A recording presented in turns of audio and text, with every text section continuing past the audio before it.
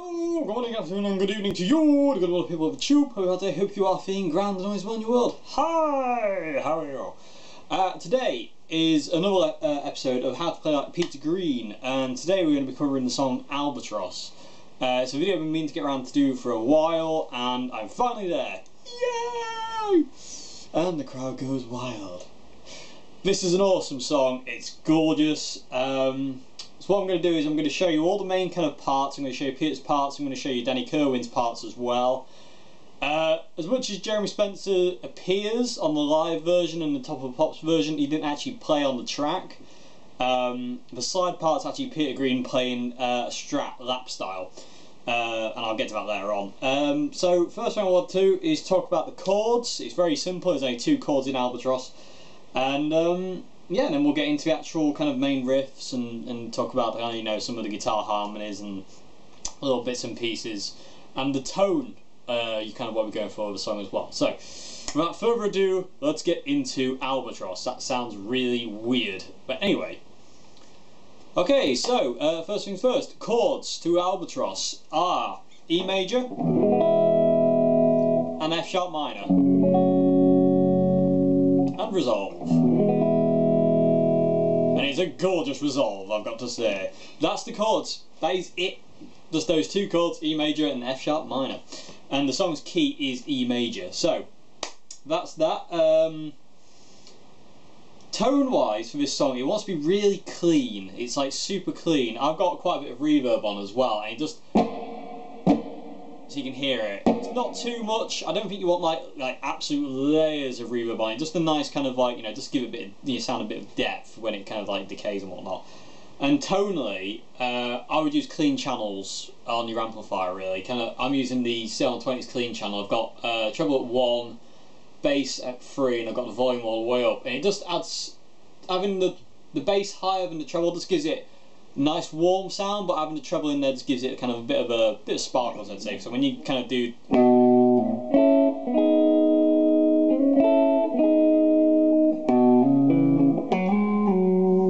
know, you still got that kind of bite, so to say. So that's kind of sound you want to be going for. Warm, dark, but with a little bit of, you know, bit of edge, so to say.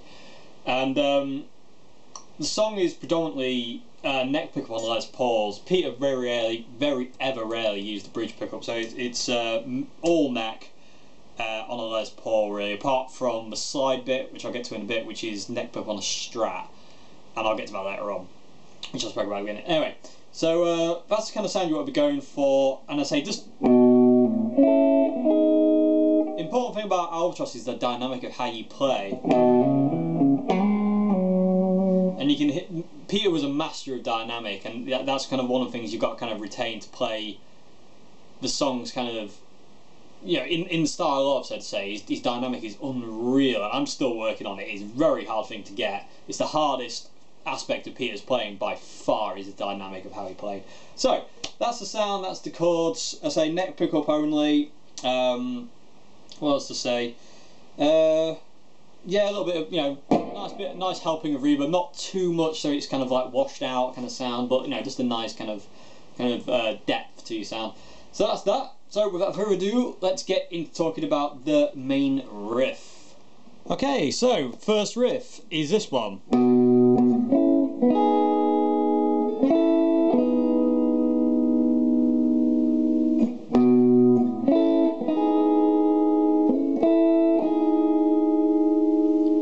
Which is kind of like the core riff of the song really. So first thing is you're playing the B note on the A string. So it's 2nd fret A string, which is a B note. So there. And you only play that once. Now you come down to the 6th string on your middle, it's basically an A major. So 6th fret on your middle finger, on your G string. And then your first finger bars the B and the high E strings on the 5th fret.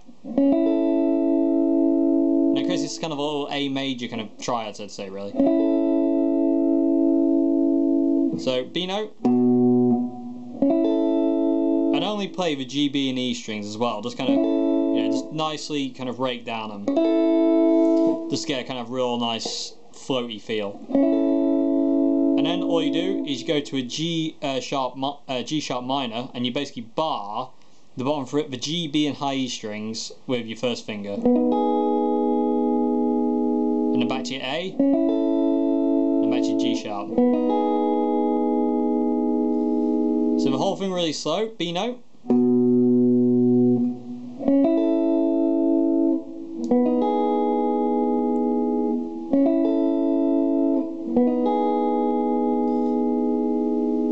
One more time.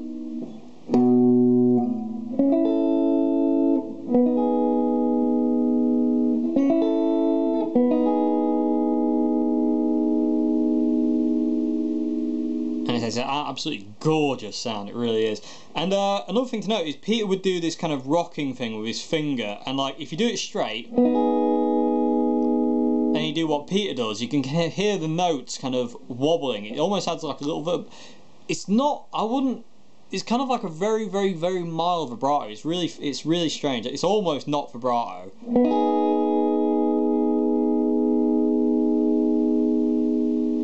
Kind of here you can kind of do a different kind of speeds and it just warbles those notes, and that's something that Peter would do a lot.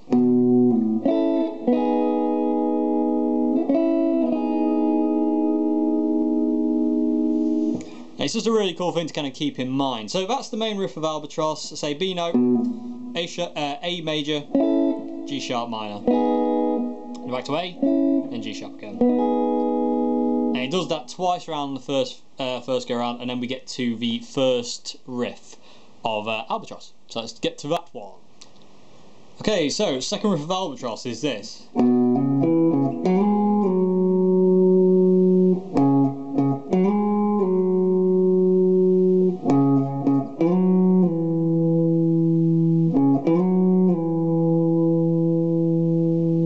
This is where the song changes from E major to an F sharp major, minor. So, first thing we're doing is we're hammering on from the 2nd fret on the A string to the 4th fret. Like that. And then we go down to the D string on the 2nd fret. Then we come back up to the 4th fret on the A string. And then the next one has to be a slide. It doesn't really work with a hammer on, it needs to be a slide. It's slide from the 4th fret on D string to the 6th fret, and then back to the 4th fret on the D string. So that whole thing so far is.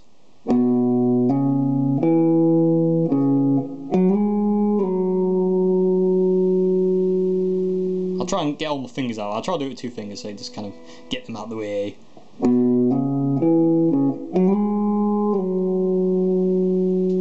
little bit slower.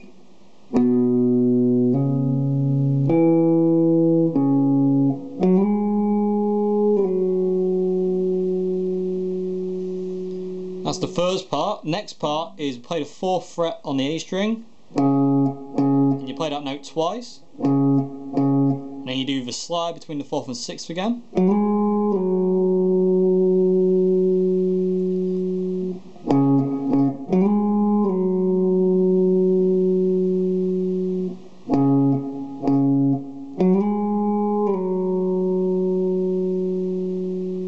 And then to finish off, you play the 4th fret on the A string note twice, and then you slide between the 2nd and the 4th on the D string.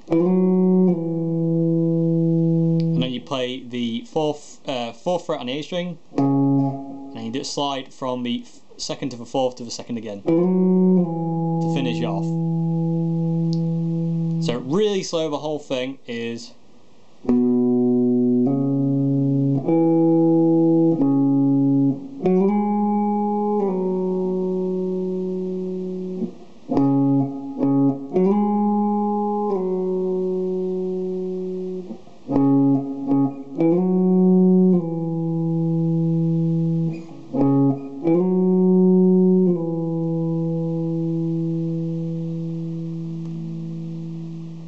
Okay, so that's the first, well that's the second, that's the kind of main theme of the song there, and there's 3 variations of that. That's variation 1, variation 2 I'll get to in a sec, and variation 3 is kind of like the end one and outro.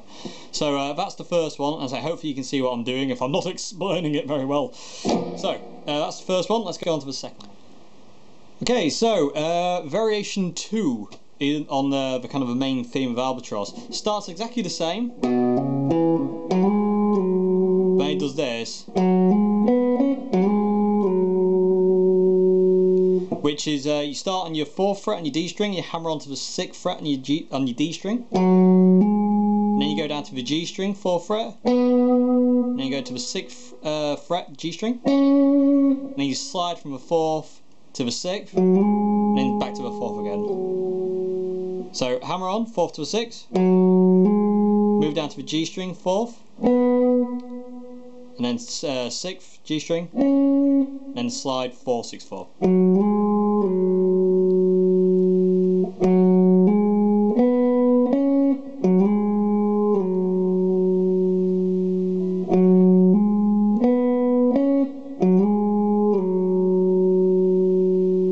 One more time.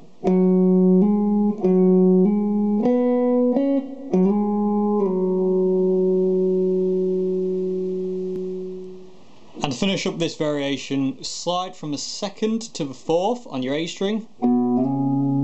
So you kind of play it once and then slide it, leave it to hang for a sec. Then you go down to the 2nd fret on your D string.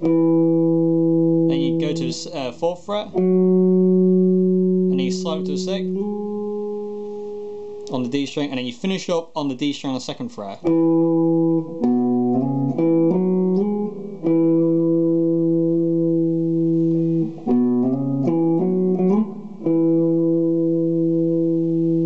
And one more time, really, really slow.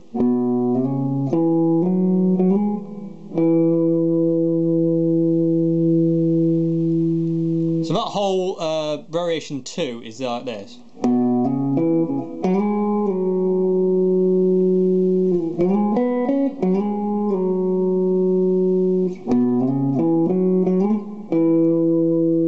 And you finish off with the same thing, which is the 4th fret, slide between the 2nd and the 4th, back to the 2nd on the D string. It's these little variations that make this song so cool, and it's also really important. I don't think I've mentioned it yet. I don't know. Is at first note, Peter really digs into that note. So always really kind of attack that note. I think his strings were a bit more alive than mine are.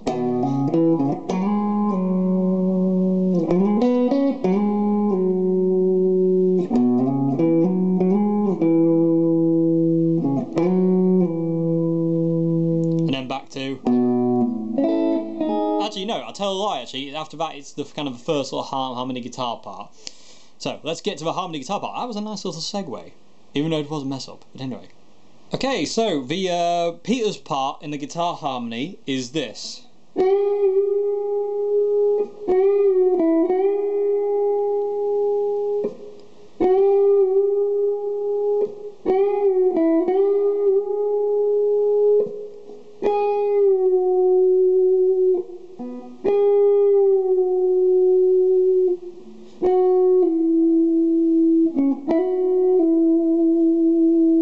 So, what you're doing is you're bending up the 11th fret on your G string, and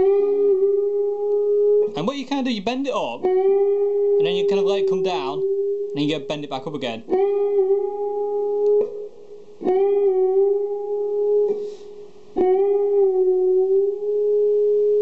And you're bending up a tone there, so you bend up to that note. And the next time around you go, so you bend up the 11th for tone, then release it to its normal note, and then you pull off to the 9th fret, and then you bend up the 11th again. And you only play that note once, and it's important to note that you stay on that note, you don't do the, because it's a little nuance that caught me out for a while when I was, when I was learning this song. I didn't actually hear it straight off the bat. So first time round is.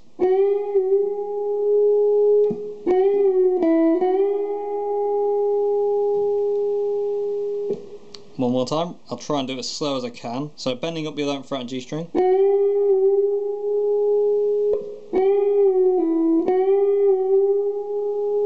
Ah, I've gone wrong.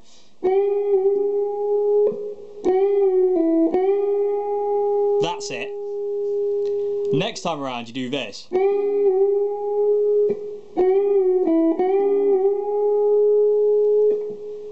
So, in order, without messing up this time, Dave. Golly, it's this.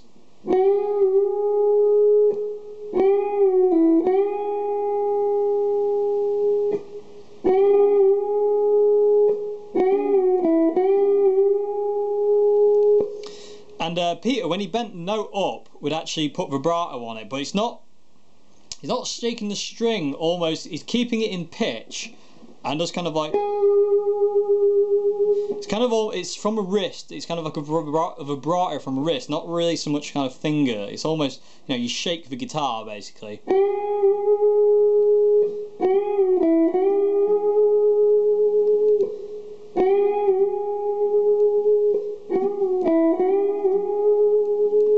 So that's important, and that's a very Peter thing to do. Is that vibrato? It's hard to get as well. It's a really hard thing to kind of nail.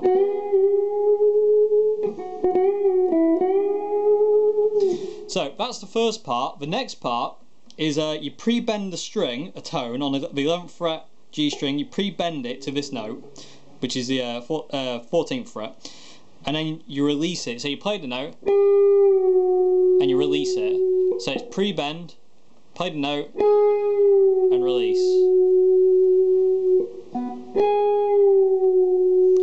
And you want to practice kind of, you want to practice getting to that note. Because if it's slightly sharp, it's going to sound weird. Or if it's slightly flat, it's going to sound really terrible. So practice kind of pre-bending it and making sure you can feel the kind of tension of where the note is.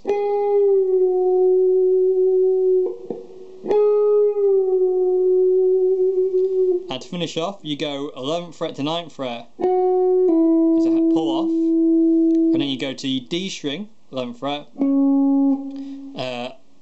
G string, 11th fret, and then you pull off to the 9th fret. So that whole thing is.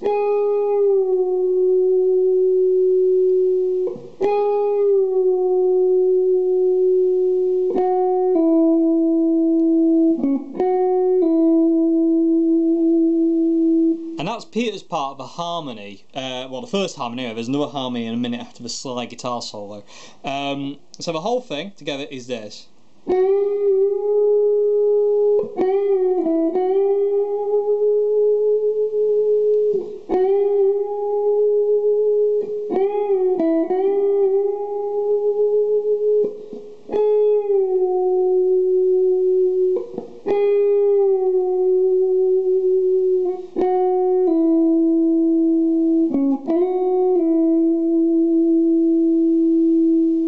And it's absolutely gorgeous, especially if you add the low E.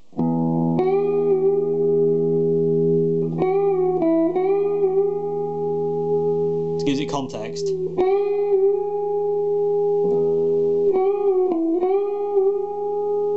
And that release happens when it changes to an F sharp, so.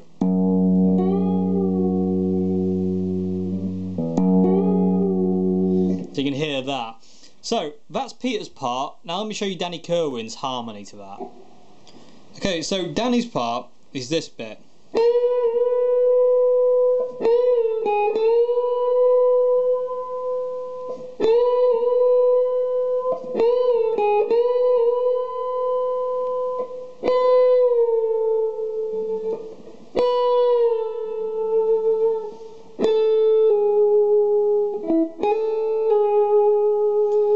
So it's between the 9th and the 10th fret on the B string. So you're bending up your B string 10th fret a tone, and it's exactly the same as Peter. You are mimicking Peter, really. It's just a harmony. And then you release the 10th fret to the actual 10th fret, and then to the 9th.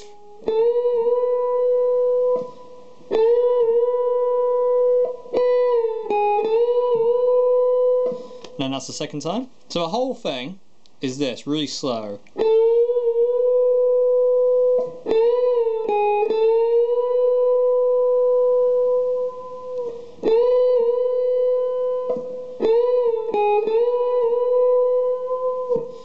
So that's the first part. The next part again is pre-bend, 10th fret on the B string. and release it.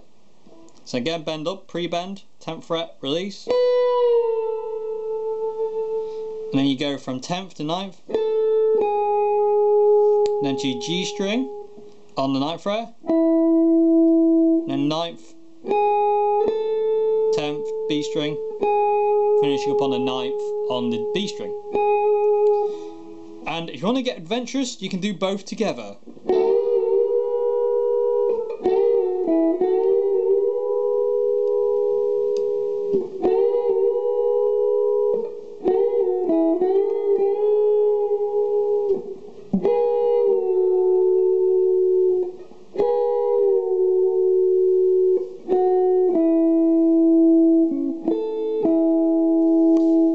But that's not easy.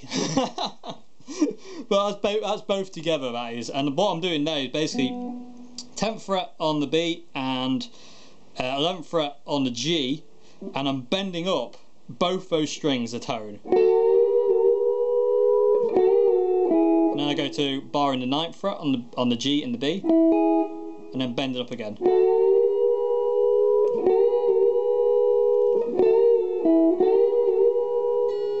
It's great if you want to do Albatross and you haven't got two guitarists in your band. Then again, you bend them up, pre-bend, then release.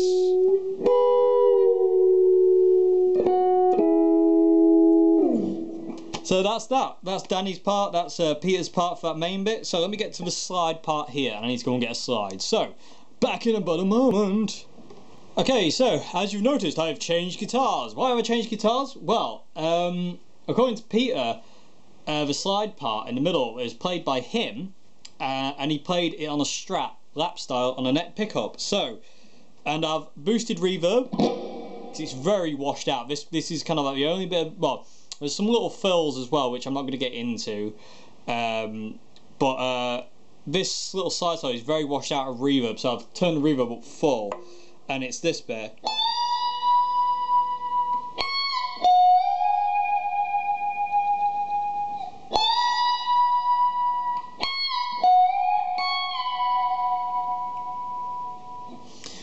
So it's really high up. So what you do, you don't have to do this with a slide. It's kind of true to the song if you do, but you don't have to do it if you can't, if you can't play slide. And I will be doing tutorials soon on how to play with a slide anyway. But I'll show you the slide first, and I'll show you without. So you want to be on your do the 17th fret on your high E, and you slide up to the 19th. Then you go to your 21st, and then back to the 19th, 19th on the B string, and the 21st on the B string. So from the 17th on the high E to the 19th high E, and then up to the 21st, back to the 19th, and then up to the B string on the 19th, and up to the 21st. And then the second time around, exactly the same. And then it's slightly different this time. You do that, release from the 21st to the 19th. And then you go from the 19th on the B string to the 21st on the B string. And then you stay on the 21st on the high E. And then go back to the 19th on the high E. So really slow, 17th to the 19th.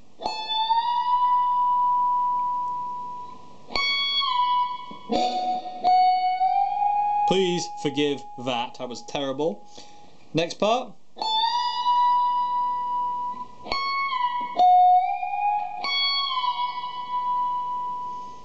And one more time. I'll try and do it without my fingers getting away. It's going to be really weird to do this, but I'll try and do it. So start on 17th to 19th again. High E.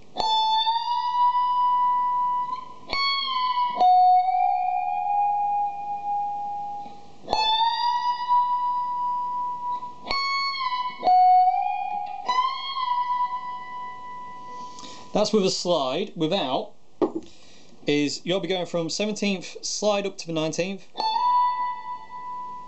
then you 21st pull off to the 19th, then 19th on the B, then to the 21st on your B, and then again slide for 17th, 19th on the high E, 21st, pull off to the 19th, so 19th B string, 21st B string, 21st high E, and then finishing up on the 19th on the high E. That's really difficult to teach.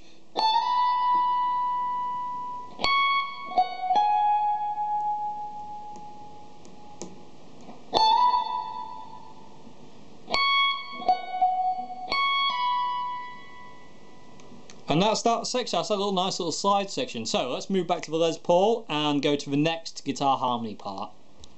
Okay, so next bit where Danny and Peter come back in.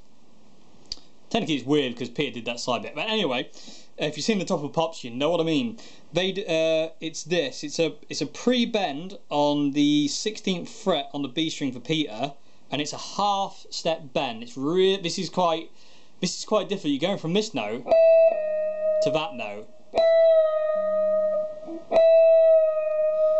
So it's on the 16th, so you're bending up a tiny bit and you release it. And it's a pre-bend as well, so you're bending it up before you play the note. And then you go to a 12th fret B string and then the 14th fret B string.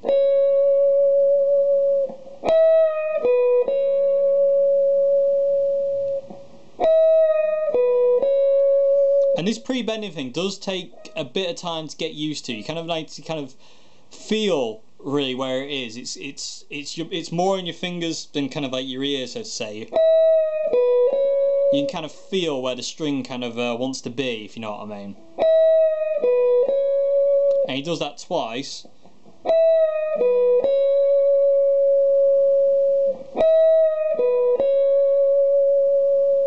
Then the last time he does this. So it's a pre-bend, release, 14th fret B string, then finish on the 12th. And then to finish off, he goes from the 10th fret, 12th fret B, back to the 10th fret B, and then 9th fret B. So just to play the whole thing for you, I'll try and do it as slow as I can. So pre-bend.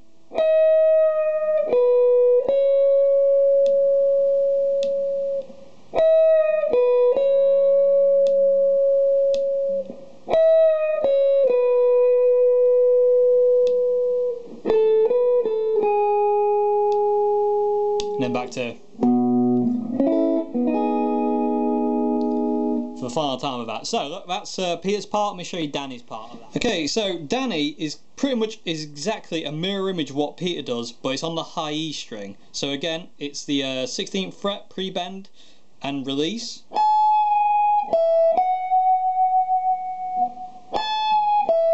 And it's harder to pre-bend the high E and kind of feel where it is because there's unless you've got really big strings, there's not much tension there. So it's exactly carbon copy of what Peter's doing. And then to finish off, exactly the same thing.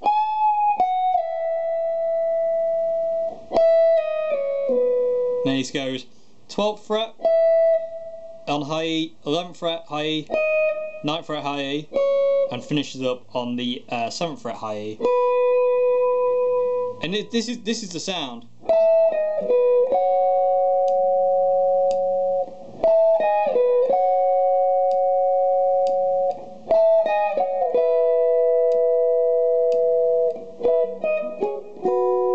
So you can hear they are absolutely in unison. They are exactly the same pattern over and over again. And then they're both. Well, actually, Danny is just playing an E. He's just doing this.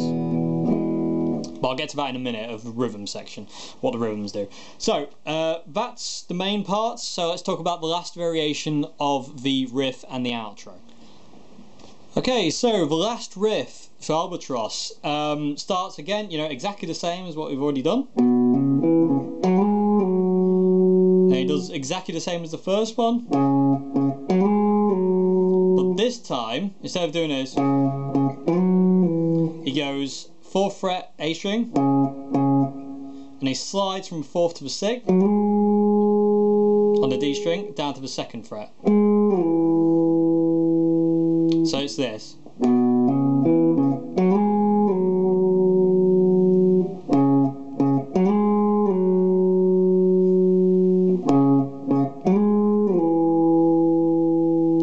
That's the first bit. Then it's that one, and then it's this one, and then this one again, and then to finish you go hammer on from the 2nd to the 4th, and you finish off there on the 6th fret on your D string. And you slide up to it, and that's it.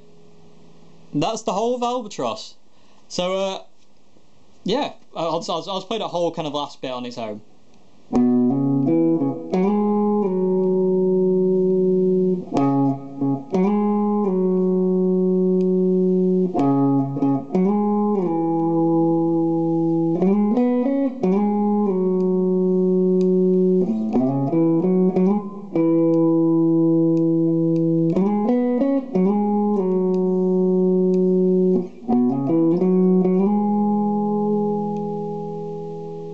And you can resolve that note with an E. And it sounds gorgeous. Absolutely gorgeous. This is such a gorgeous song.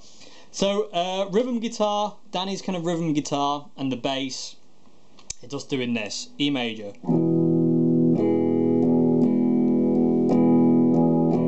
And when the riff comes in, change to F sharp, minor. Back to E.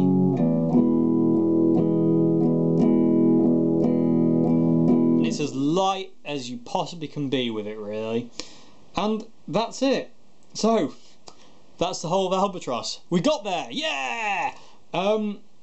It's a gorgeous song to play. I've got my own version where I do it all on one guitar. I've had to change certain bits, as obviously some bits won't work just all on one guitar, but I'm going to play it now for you as an outro to this video. I'd like to thank you very much for watching. I hope this was informative. I hope this set out to do what it was set out to do. Fingers crossed. And yeah, I hope you enjoyed it, and I hope you can learn Albatross from this. It's a great song to play. It's a lovely song to play. It's very relaxing, very calming, especially if you've got a crazy mind like me. It's really lovely. So, I hope you enjoyed the video, and I'll see you again for another one very soon. Good afternoon, good morning, good afternoon, and good evening. My brain is fried. Thank you very much, and goodbye now. See you later. Thank you.